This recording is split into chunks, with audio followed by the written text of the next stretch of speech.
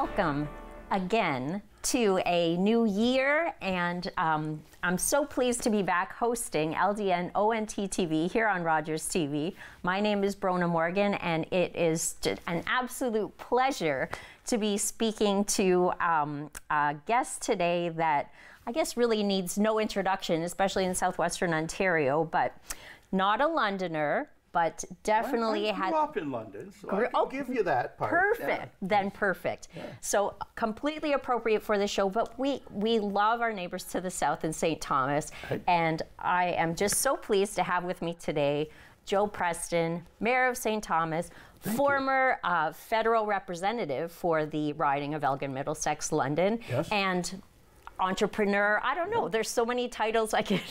Oh, thanks. Yeah. And also stand-up comedian. Newly engaged. Yes. Thank you. Thank you, Bronagh, for that. Congratulations, and thank you for letting me share. I should have let you share that first. No, that's okay. New Year's Eve, I presented Stephanie with her ring and asked her if she would marry me, and she said yes. And so sometime in 2023, we're going to make that happen. Now, not the first marriage for myself or her, and so we've got to figure out what that looks like, but we're both pretty excited. It's a whole new thing, and thank you for the congratulations. There sure has been a lot of them, so yeah. People like us both. We're a weird couple, but yeah. I am so, well, everybody has got their own weird. It's good that you can be, you have the right kind of weirdness for each other. Yeah, right? Absolutely. I have known you for a long time, but also I've done volunteer work with your fiancée, Stephanie. Right. Wonderful human being. So we worked together being patient partners at St. Thomas Elgin General Hospital. Yes. And I know she's a YouTube sensation, I think, or is she on other social media? She does more TikTok, YouTube, and a lot of lives on other social media like Facebook. So she does peer counseling. She herself is bipolar, and so she's been great for the mayor to learn mental health and how mental health can be better served. But she's great with not only local, because she's done peer support locally in a group with CMHA, but now internationally, or certainly online. So wherever people want to tune in. But it's a great question about how to live with what she calls someplace on the bipolar spectrum, because it truly is. And it makes her a far better person mentally also by doing peer support. Oh, giving back is, I don't know, it's she has better days when she's doing peer support than when she's not. So, absolutely. Right? Look, we all know that with mental health in our lives, some days are better than others. Mm-hmm. Right? She puts almost every day to be better in my life, and so I try to help her back with that too, and she's having a lot of fun. Right. Yeah, and she's a really cool person. Like, we have a lot in common in terms of like she's an athlete, and she's also I guess I forgot that she used to be a singer as well. Yeah, she had her own band for a number of years, but somebody who's bipolar just can't spend till 2 o'clock in the morning out in bars singing. She was and she did a number of huge events as a singer. The Fantasy of Lights in Niagara Falls at New Year's is one of her favorite things to reminisce about, and the different stars she's met. But she's more down to earth than that. She's from Merlin, Ontario, which is outside of Chatham in Chatham, Kent. And in part of my stand-up comedy routine, I say, I love this woman from the minute she told me she got her first car from her tomato picking money.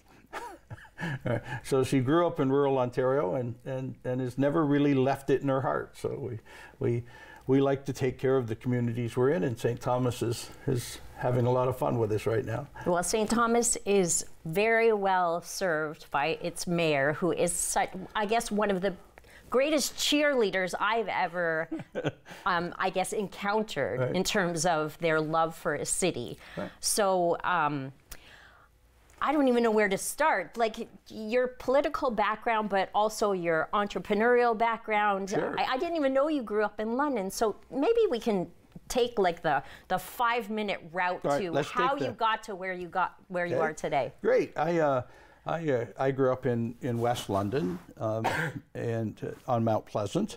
Ended up going to Banting High School the first year it opened. So if anybody wants to figure out my age, that's a pretty good one. It's the first year it opened. in that run, didn't finish high school, but ended up working in the restaurant business. I went to work with Little Caesars for a little while, and then my first own pizza company, and then came back to London. That was up in Port Elgin in Kincardine. Came back to London and opened the newly opened Wendy's that was here. It's like the 7th Wendy's in Canada, and that was 42 years ago.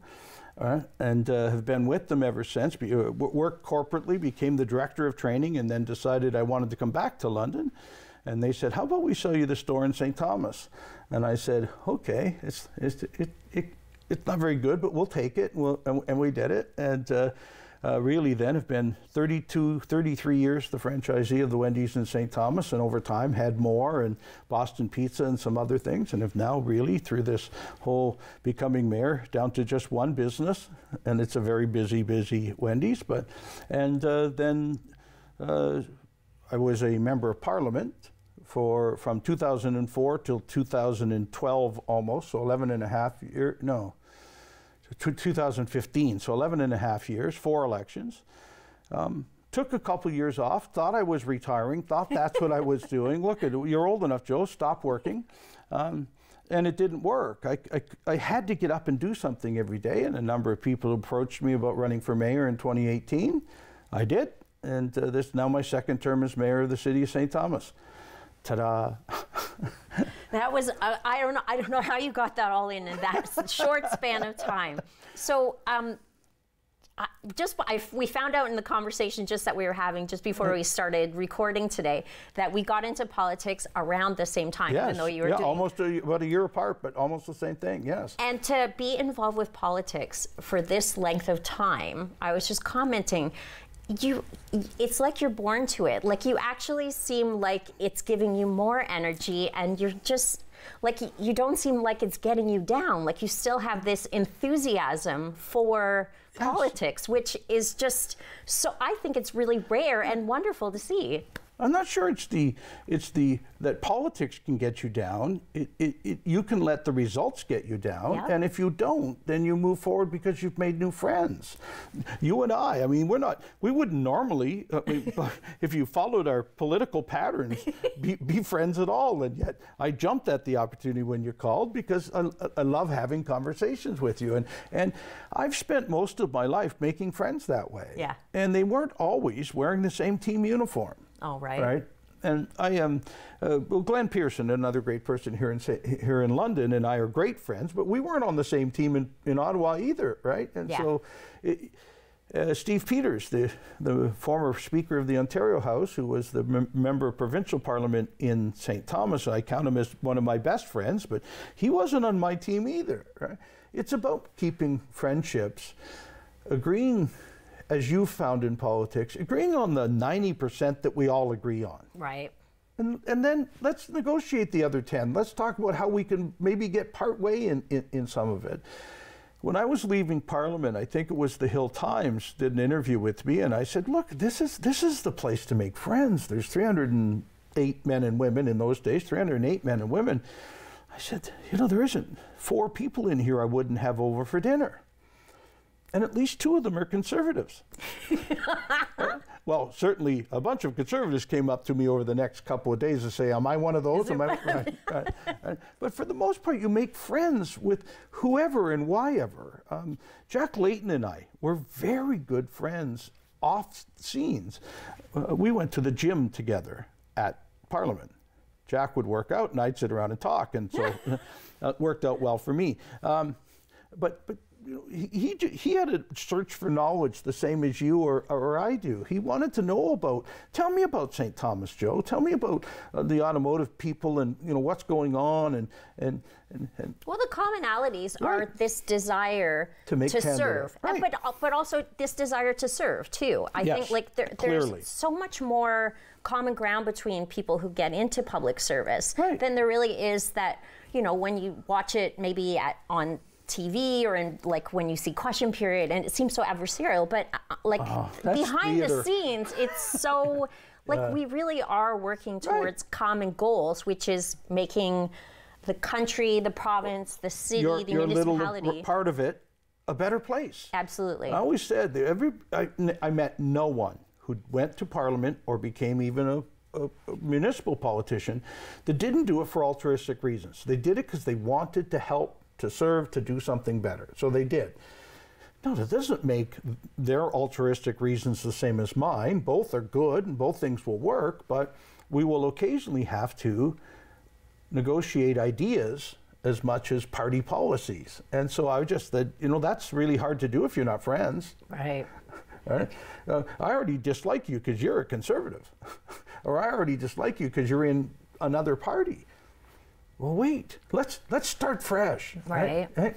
And talk about, what'd you do? How did you get here? Were you an entrepreneur? Were you a business person? Where did you go to school? And we find so many things we have in common with people. And as I said earlier, it's exactly why I think municipal politics is so much fun.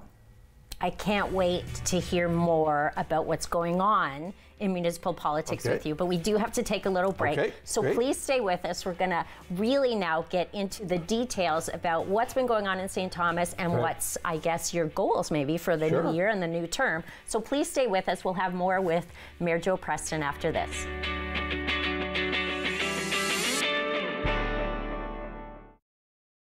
This program is brought to you by the following sponsors. Carbon monoxide is a deadly gas you can't see, smell, or taste. Homes with fuel-burning appliances and/or attached garages must have working CO alarms installed outside all sleeping areas. Don't let the silent killer get you. Install working CO alarms today.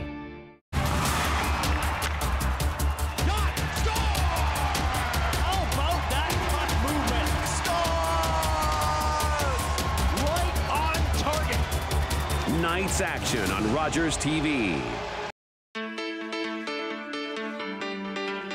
We have so many amazing storylines in our show. So it's called Find Your Hero. It starts with the Little Mermaid segment, where you have Ariel transform from mermaid to human 11 meters above the ground. So it's really impressive. And then, of course, we have all the other heroes, like Moana with Maui on the ice. We have Rapunzel trying to find the lanterns with Flynn. And also we have the Beauty and the Beast segment, where all her friends from the castle will be there.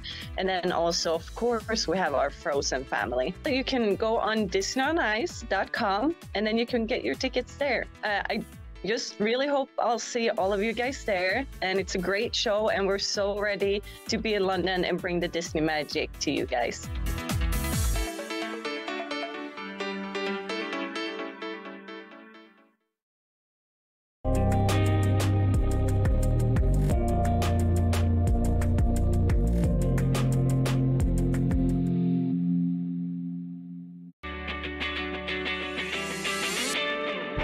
Welcome back to LdnOnt TV here on Rogers TV. I'm your host, Bronagh. I do remember the name of my show. I've actually made that mistake before. And I'm here with my friend and St. Thomas Mayor Joe Preston, who I guess we have some laughs together, so you wouldn't judge me for making a mistake about the name. Not at all. You should see me. Yeah. Okay, so let's talk more about St. Thomas. Talk to us about, you know, what's new, what's happening this year, maybe goals, what's going on? Well, first of all, there's an incredible amount of growth happening in St. Thomas, but that just mimics what's also happening in Southern Ontario. Yeah. St. Thomas is growing faster than any other community in Southern Ontario, but connected with London. And all of the smaller communities around St. Thomas and London, we have to work together. You know, we've got a couple new employers coming on board. The new Amazon facility near London, halfway between London and St. Thomas. The new Maple Leaf Foods plant that's in South London. But when the Maple Leaf fellows were down, I said, you know, I can drive from my house in St. Thomas quicker than anybody can drive from their house in London. And they didn't know that, right? In general terms, in the past, whenever there's been a large employer, whether it was the Ford plant or anyone else, 1/3 of the people are from St. Thomas, 1/3 of the employees are from London, and the other third are from a very large 60-mile radius around us. If we don't think we're together, and this is former Mayor Holder and I as good friends talked about this a lot, that if we don't think we're an economic region, we'll never succeed. We have to be able to share each other's successes and help the other person with their successes. So we really took that on. So St. Thomas is doing it in its own right, but can't do it without the success of the rest of Ontario or the rest of Southern Ontario. So there's some big projects we have to work on. It certainly is with the growth we're having and the growth that London is having. We have to have housing. Housing seems to be a #1 issue, and I made a pledge this year. We'll do 500 houses each year over the next term of this council, and I know that Mayor Morgan here has made a similar thing, and we're talking to each other. What does that mean? How do we get that? How do we get way more of these big buildings to make it from a density point of view? We also have to ensure that everybody who can work works. We've got a lot of jobs right now that we need to fill, and that's one of the jobs as the mayor of St. Thomas I've been looking at is how do we ensure that those that can work are working to prove to industry and other manufacturers and commercial entities coming to our communities that we have the workforce. So that's big job #2, right? We have to, grow in all the neat things that cities have to do, whether it's water or wastewater or roads or all of those things, and we have to make sure that growth happens so that growth will happen. So those have been my jobs over the first 4 years as council. I've had an incredible council to work with. They are the best, and 6 out of 8 ran in the last election, and all 6 of them won. And 2 new councillors who have been lifelong friends with me took the other 2 spots. I couldn't have dreamed for a better council. When we look around Southern Ontario, not everybody got returned that wanted the job. Yes. And the citizens of St. Thomas said, hey, we like what you're doing, come on back. And so that's given us a bit of permission to move forward on some housing projects that might have taken another year. But now we're doing them. And we'll continue to say, let us know when we don't have permission anymore, but we're going to take what you said to us and carry on. That's wonderful. So very collaborative council that you have right now. Exactly. So it just avoids the problems with just like bickering and, that we see sometimes between different, political groups, whether it's city council or even, in the various levels of parliament. So that gives you an opportunity to really get things done. So housing is one big one. Right. Making sure that the workforce is matched with ready to grow. Exactly. Any other hot issues for you? Look, because of the growth, we keep calling the whole package smart growth. St. Thomas continues to grow at a rapid pace, and this census will show that we've grown at that way again. So when you can think of anything that it takes, well, maybe a couple more parks. Maybe we have kilometers of paved trails, and we have a number of other things. We just want to say, let's do more before we're too busy to do more. So let's do everything that we can do on a growth cycle of St. Thomas. Let's grow as fast as we can. We've added some new transit pieces to our market. St. Thomas was a small community when we first formed council 4 years ago, and it didn't have transit on Sundays, and it didn't have transit past 6:30 at night. Interesting. Isn't that, that's Wow. the growth thing. So we said, okay, immediately, got to have those. Yeah. Won't say it's perfect, and it's not. We could really, if there was a bushel basket of dollars, we could do more, but now we're looking at how do we do it better, smarter. And we have to connect London and St. Thomas particularly, the small communities around us after that as quickly as possible.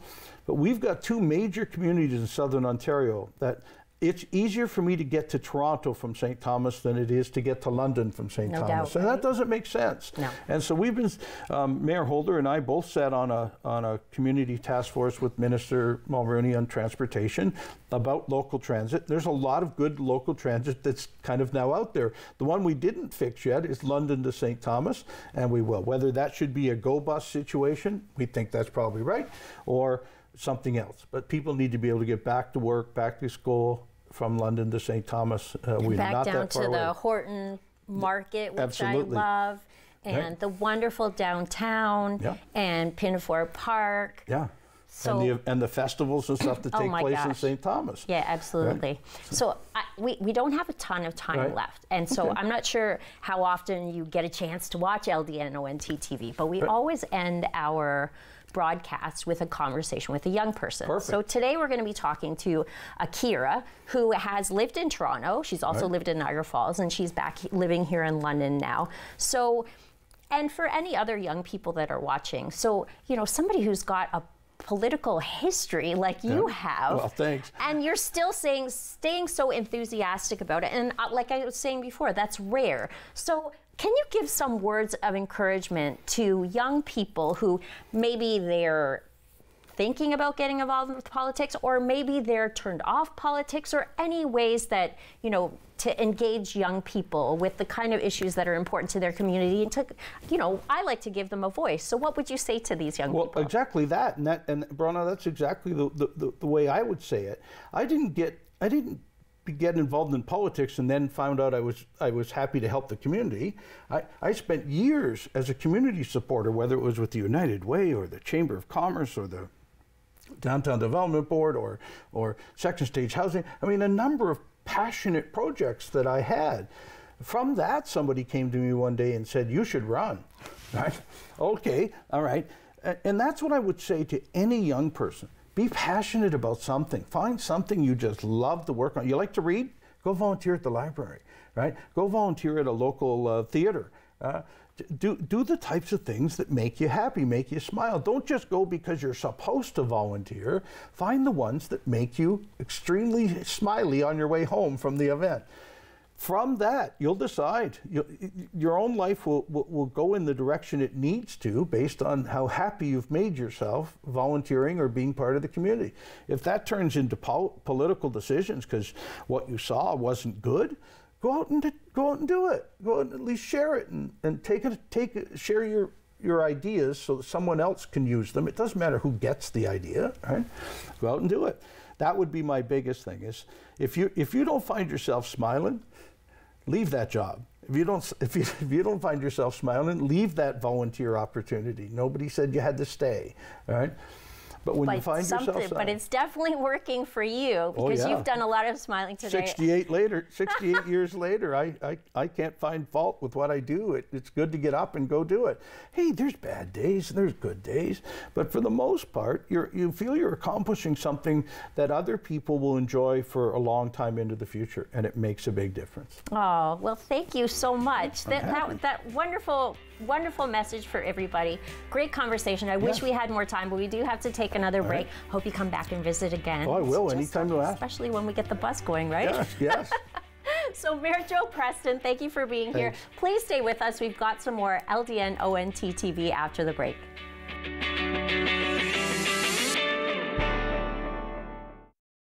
This program is brought to you by the following sponsors. I did it. I need it. The hero gave it. And I am alive. As an organ donor, you can save up to 8 lives and enhance the lives of 75 others. Please go to our website. Pledge a gift of life. You'll be glad you did.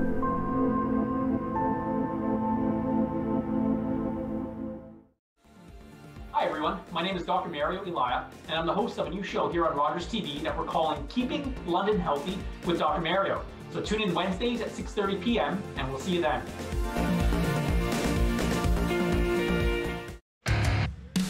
Wednesday night national games are back on Rogers TV. Watch all the goals, saves, and hits every Wednesday night starting at 7 p.m.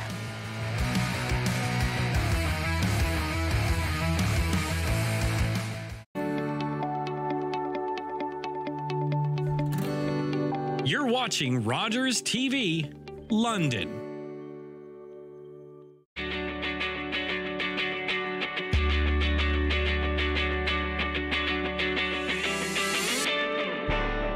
Welcome back to LdnOnt TV here on Rogers TV. Just had a great conversation and really encouraging conversation with Mayor Joe Preston from St. Thomas. And now I get to introduce you to my friend Akira. So Akira is the person we were chatting about a little bit, that Joe was encouraging to do the things that make her happy in her life and, you know, If it doesn't make you happy, don't do it. Akira, how old are you? I forget. I'm 10. You're 10. And you go to Prince Charles, did you say? Yes. So how's Prince Charles going this year so far? It's going very good, but I don't really like school, but the thing that I like about school the most is gym. There you go. So there's something that makes you happy about school. Yeah. So when Joe was talking, about the things you get involved with and how you can do nice things for people in the community. I know you guys do a lot of nice things for your family and other people in the community. What's your favorite thing to do that's just kind of makes people's day? Make jokes. Yeah. But sometimes but I like making food for people that when they're sad, like for example, like if I see like my mom in the living room just like sad, just on her phone or something, I just go ahead just with anything, like if there's just like cheese and crackers or something, I just make it.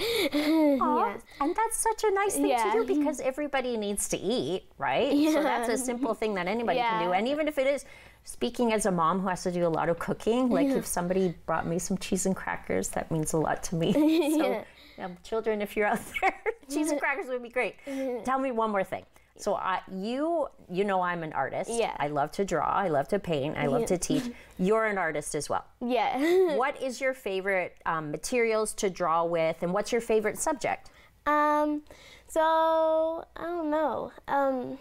Well, the materials I use is mostly just pen and a pencil because I do sketching on my sketchbook. And yeah, my favorite subject thing to do for art or something is I used to do dance, but I just draw now just for fun because I think it's very fun. When you're bored or something, you can just do something and you can make stories with the character just right beside the words or something. Like comics kind of. Yeah. Awesome. So it sounds like you have a lot of potential things you could do when you get bigger. So cooking, art, maybe stand-up comedy, right? So lots of great ideas. Yeah. I'm looking forward to seeing what happens in the new year. Hopefully we get to spend more time together, and maybe you can join me for some art projects. Yes, because of I love. course. Oh, I'm so excited. So did you have fun? Was it scary? Nope. Excellent. So anybody who is watching, we always love to end our show with a young person. So if you're a young person, you want to reach out to me, I would love to have you on on LdnOnt TV, just like Akira, to chat about what you're passionate about or anything that you have going on in the community that you want to share. So thank you, Akira. Yes. Thank you again to Mayor Joe Preston for being here, and thank you, viewers, for tuning in. We hope you enjoyed this episode, and you'll tune in again next week for more LdnOnt TV.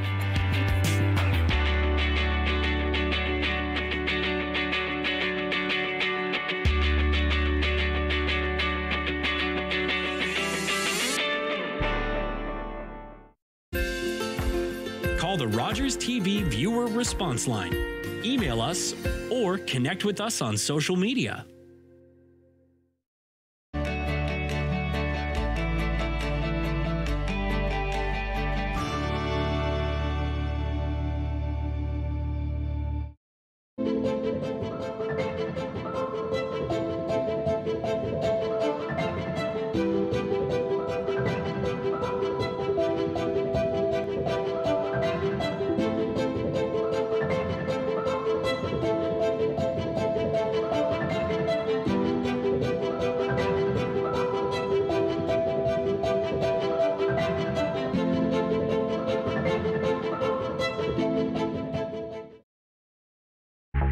The One TV free preview is back, and viewers are loving it.